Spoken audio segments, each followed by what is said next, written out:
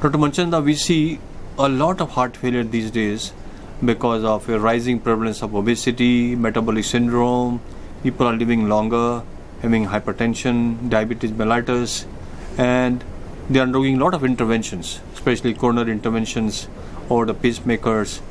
So we see a lot of diastolic heart failure as well as systolic heart failure. And these patients have to be very meticulously managed, both by non-pharmacological methods and pharmacological methods. And of course, some patients may need a surgical or a mechanical intervention also. My main question to you is, what are the non-pharmacological methods by which we can help these patients so that they don't go into a recurrent or a repeated heart failure, a diastolic mode these days as compared to systolic? Dr. Manchanda. Yes. Dr. Chopra, you are very right. The incidence of heart failure is not coming down. This is one disease which is increasing in spite of all the preventive and therapeutic. And this is because we are doing a lot of interventions, but the end stage of most of them is heart failure. And heart failure is a very bad prognosis. It can be managed both without drugs and with drugs. Without drugs are very important non-pharmacological methods. The first thing is you have to decrease the salt intake of these patients because salt causes more retention of fluid and all that thing. I also advise all these patients that they should take their weight every day because they have to pass a lot of urine, etc. And the weight record tells us how much diuresis they are doing. So the diet is very important, low salt diet, and if they are having disease, if they are having a disease like coronary artery, you have to take the other precautions also.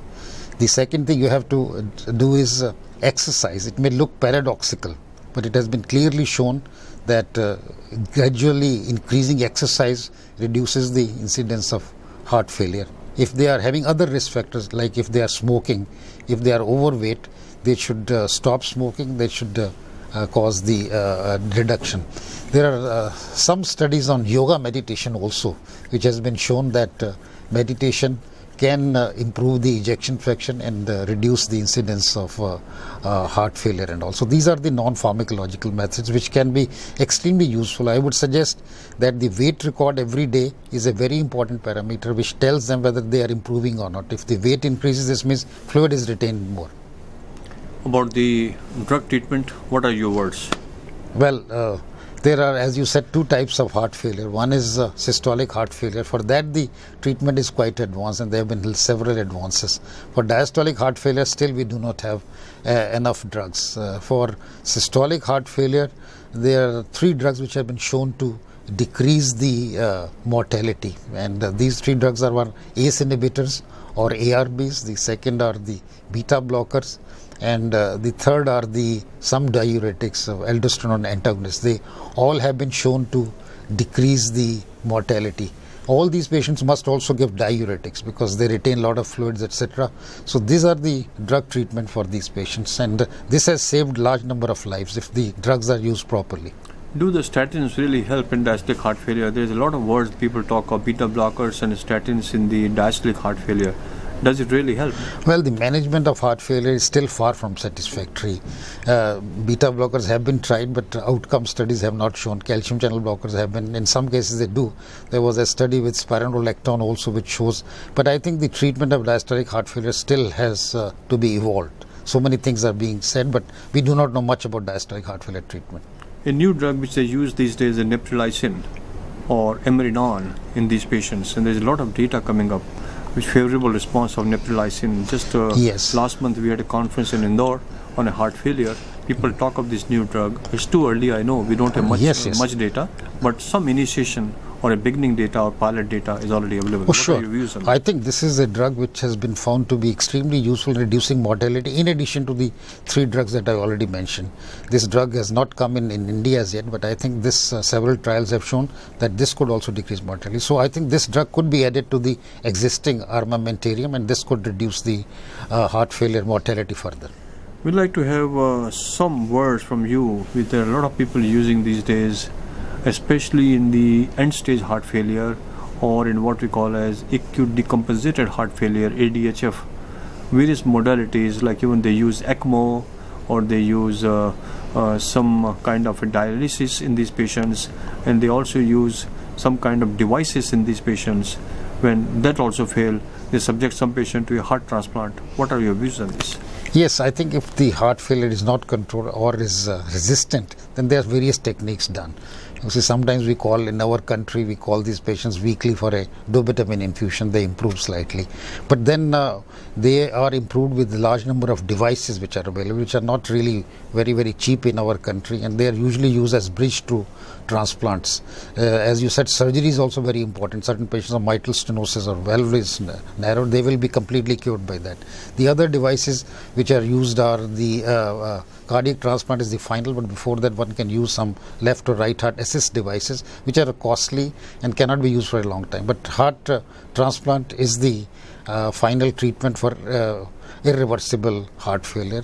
This is being done in India now. Many centers are doing it with a reasonable result, and but there is a big waiting list all over the world and all. So far one has not been able to make a artificial heart, but the progression is on. Electrophysiological studies also sometimes can help it. You see, for example, CRT, there is a pacemaker which can be used, which can also help resistant cases of heart failure, but that can be done in certain cases. Sometimes ICD is also used with this CRT-D, it's called, because most of the patients die of sudden cardiac deaths. So ICD is also recommended, especially if they have a myocardial infarction after 40 days if ejection fraction is low, or if they are ectopics, then they should have a ICD to prevent sudden death, and they should have CRT to improve the function. I think the message is very clear by Dr. Manchanda. He said that most of the patients of heart failure, with a systolic or diastolic heart failure, also have some kind of a dyssynchrony, maybe an interventricular dyssynchrony or intraventricular dyssynchrony or atrioventricular dyssynchrony, and these are the patients who need, or even a global dyssynchrony by 3D echo, and these are the patients who need CRT. It can be CRT-D or CRT based on the variables what you get, and they have to be very meticulously followed, and the data is more favorable. Dr. Manchanda also said that we have got an assist device, LV assist device, or many assist devices are there by which we can really improve the morbidity and the mortality in these patients. And heart transplant, the first heart transplant was done in Delhi, Yes, All India Institute of Medical Yes, Sciences, and subsequently it is in Chennai. Many heart transplants are done now, more than 500. If you see in Chennai or Hyderabad or many other places, people are doing it now, and in the years to come, I think this modality also need to more explored, For sure. so that our patients are benefited, especially who are young, in 20s or 30s. We are losing them. The only problem is a donor. You want to give any comment on the donation of the heart? Is it easy, practical, legally, ethically, morally? Oh, sure. You see, the definition of death was by the Parliament when I was in All India Institute about 15 years back. So it's very easy, and I think the message should be spread that a dying person can give life to 7 people. You see, for example, heart can be transplanted, both the lungs can be transplanted, of course the eyes, both the kidneys and the liver. So I think this message should go, and more people are accepting it now. We have a very good arrangement in our country now that if there is a donor available, there are very fast either aeroplanes or the ambulances which take them free of traffic, and Delhi police and several other police in Chennai, they could transport the heart within half an hour of from several miles and all. So I think the progress is very good in our country for cardiac transplant. So to conclude, ladies and gentlemen, the message is very clear. Heart failure menace is rising in our country. The time to act is now, and to create an impact globally if you want to act meticulously locally. I think Dr. Manchanda has given a very right method. The non-pharmacological method has to be adopted throughout, in the form of a salt restriction, in the form of non-smoking, in the form of weight reduction, and of course he mentioned the role of yoga and psychological or behavioral or a relaxation techniques which cannot be surpassed. They are very, very important. And beside that, there are some drugs like ACE inhibitors, beta blockers, even the ARBs people are using these days, and diuretics are the real hallmark of the treatment. And he also mentioned about the role of a mechanical device and surgical device used for systolic and diastolic heart failure. And his message was very clear that the diastolic heart failure is becoming more than systolic heart failure because of more obesity. We are very grateful to you, sir, for giving a message, and I am sure with this message, new ideas will emerge new therapies will emerge, and we'll be able to help the community meticulously. The best strategy will be prevention. Prevention. We should try to prevent the diseases which causes coronary artery disease, valvular diseases, and finally detect them at early stage and treat them early. Prevention is the best strategy. So early diagnosis, early treatment is the answer and the strategy which should be adopted as expressed by Professor S. Manchanda. Thank you very much, sir, for your interaction today.